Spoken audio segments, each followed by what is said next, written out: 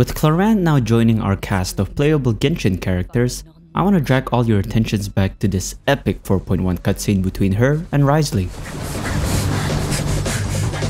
3, 2, 1.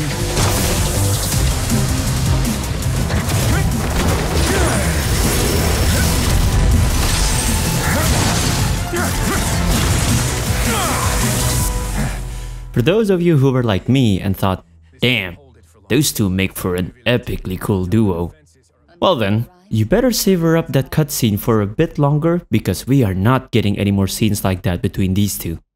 At least, not anytime soon. Wanna know why? Because it's something that's happened since the start of this game's story. Hoyo loves to set up these sort of intriguing and interesting character interactions or pairings that look like it had a lot of depth, only to fast forward into the future and make it look like as if these characters have never met each other, let alone knows the existence of one another. If you're having doubts about this, then let me take you all on a trip down memory lane and explore this issue that has literally existed since the dawn of Genshin's story. Without further ado, the name's Leafy, and welcome back to Let's Talk Slow About Games, Genshin Edition. Now, I will start this whole segment by dragging you all back to the story arc that started this all for us Genshin enjoyers, which is Mondstadt and the Storm Terror incident.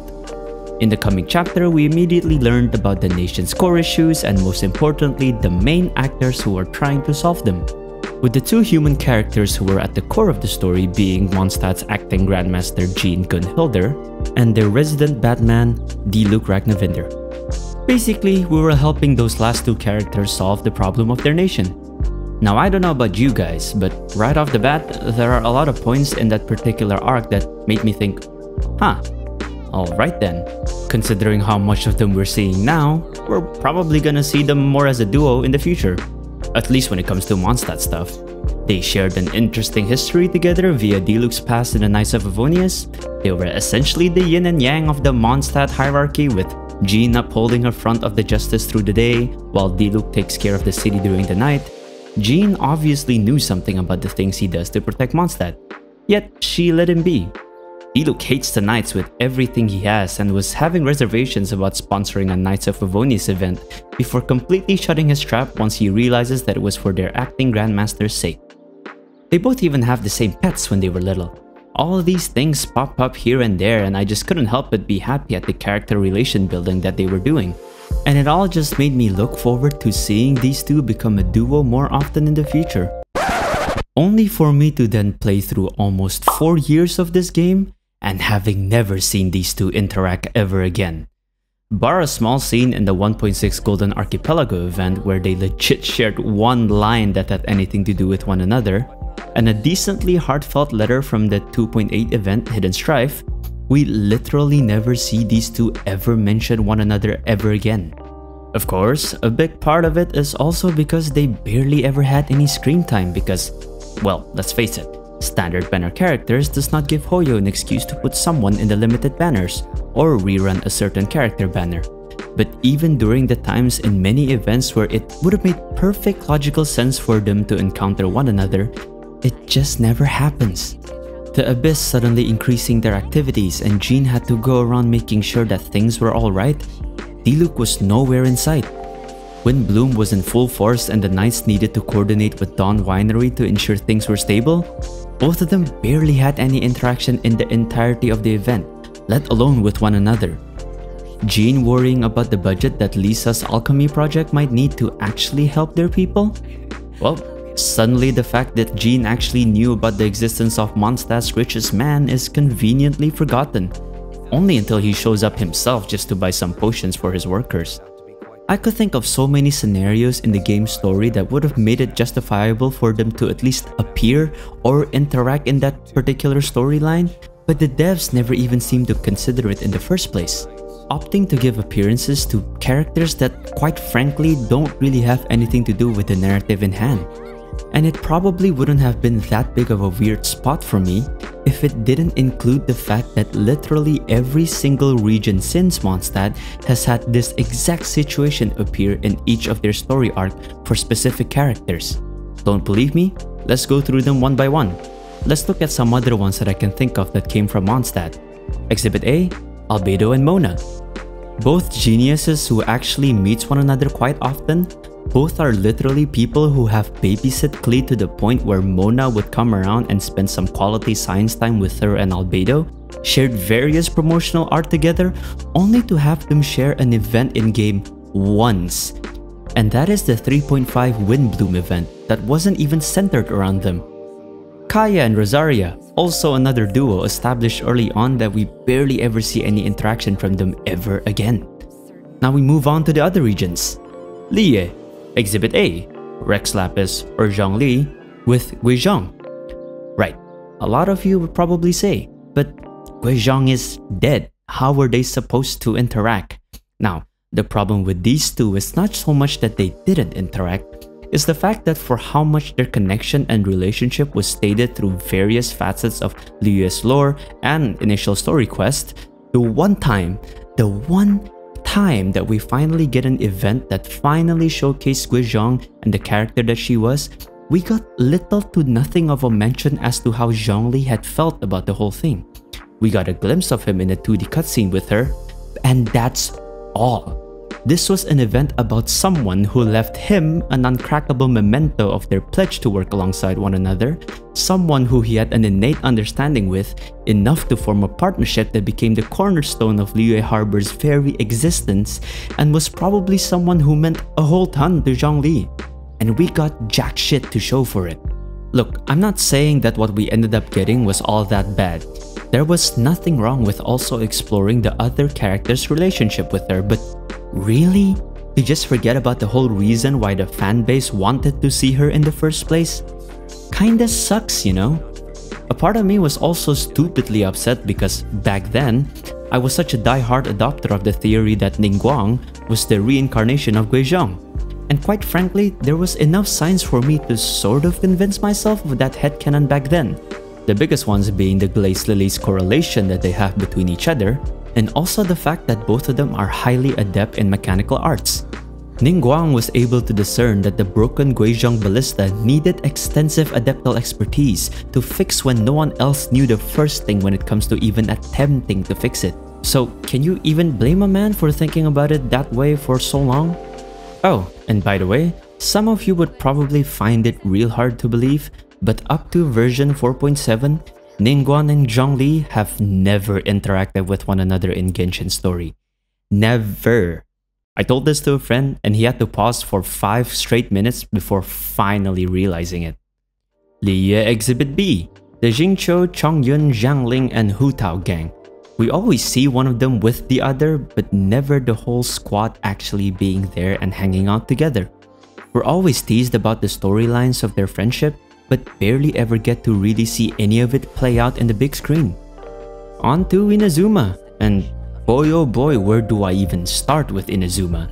Ayaka and Thoma, Ito and Sara, Ayato and Yaemiko, and until recently, Heizo and Shinobu. Each of them had their fair share of intriguing premises. The foreign servant and the princess who had to fight against the government, the town's resident delinquent and the one who keeps him on a leash, Inazuma's 2 mastermind schemers both in an official capacity and for funsies, the detective who keeps finding trouble with a certain gang, and the one who feels bad about them having to deal with her gang because she also thinks that they're a bunch of dolts. Thankfully, they've given some of these characters some screen time with one another over the past recent times, though I have a strong inkling that this isn't going to be something that will be pushed on us as much as they try to push other particular character interactions. On the other hand, I think that Sumeru has done an overall decent job of portraying their character relationships, but once again, the one that I think got away to the point of absolute obscurity is once again that actually piqued my interest the most, which is what would have appeared from the connection that Alhaitham and Deya had with one another. They pretty much started off by being at each other's throat, being from opposing factions where one has extreme prejudice at how the other views them. They then slowly gained an understanding of how each other are both as a person and how they position themselves in their respective society. Alhaitham catching Deya off guard with the simplicity of his reasons to save their Archon, and Deya gaining his respect when it comes to sticking to her own principles and view of her own people. In the end, he even offered for her to work together alongside him in the academia, but understanding that her rejection had stemmed from the fact that it was really not the kind of life she would want to live. And have they ever interacted ever since the end of the Archon quest? Almost 2 years after their story started? Nope, not even a peep. Even when it comes to characters with a connection that long-time Genshin players would be looking forward to seeing on screen, such as Kale and Amber, we don't even get to see that fully come into fruition. Instead, Kale's trip to Mondstadt was just another ploy to make random relationships appear out of thin air, and as much as Sucrose's whole "I'm insecure and I'm afraid I'm not enough" storyline was understandable, but having to sacrifice Amber's role when she and Kale's interaction had been the one most people would be looking forward to was just sad. It's like they forgot that Amber herself also has that sort of thought trudging through the back of her own mind. Remember, the only outrider left in the whole of Mondstadt, constantly marred by the shadow of her grandfather and always wondering if she could live up to his role as the outrider? Amber has her fair share of doubts, and it would have been a more sensible approach to use that facet of their storyline to face Kale's own doubts and insecurities. And I'm just scared that the same type of meaningless change is going to happen to a few of our new Fontainian friends. Well, quite honestly, I can already see it happening with how the various Fontaine storylines have developed ever since the Archon quest concluded. Biggest example, Furina and Neuvillette spent hundreds of years working alongside each other, and after everything about Furina came into light, you'd think Neuvillette will be the first one to always be by her side, to always be the one who tries to support her, instead of just trying to pull some strings from behind the scene. We didn't see an inch of development from their relationship, and even though it would have had such a riveting development considering the fact that these two arguably shared the most pain between everyone involved in the unraveling of the prophecy, we only got a few meaningless words between them during Furina's story quest, and we were deprived of actually seeing them interact outside of Fontaine during the 4.4 Lantern Ride, when the devs decided that it was a much better narrative option to send Neuvillette home early to send T to Wriothesley instead of giving us a deeper purview of his and Furina's character development. And of course, the last and the most recent occurrence of this shenanigan happening befell the pairing of Clarande and Wriothesley, two people who would have had the most dealings with the underworld of Fontaine, and two people who would have had intriguing and riveting connections when it comes to fighting and keeping crime in order. Two people who obviously understood and trust one another, and it just takes observing that earlier scene that I showcased at the start of the video with a bit more attention to notice the subtle interactions that they were using to communicate with one another.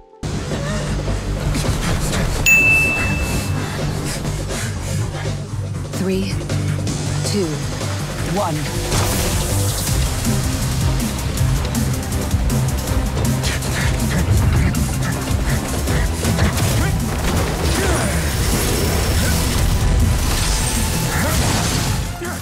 A very well-directed scene, and I'm just sad that there's a high chance that we won't ever see them do anything close to being this intriguing and interesting anytime soon. At least, not in the little time we have left between the current patch and the end of 4.0 in its entirety. Natlan is coming, and as it is with the coming of any new region, the amount of screen time we'll see for the Fontainians will dip into the negative, and relationships that were already sparse of attention will just disappear into oblivion.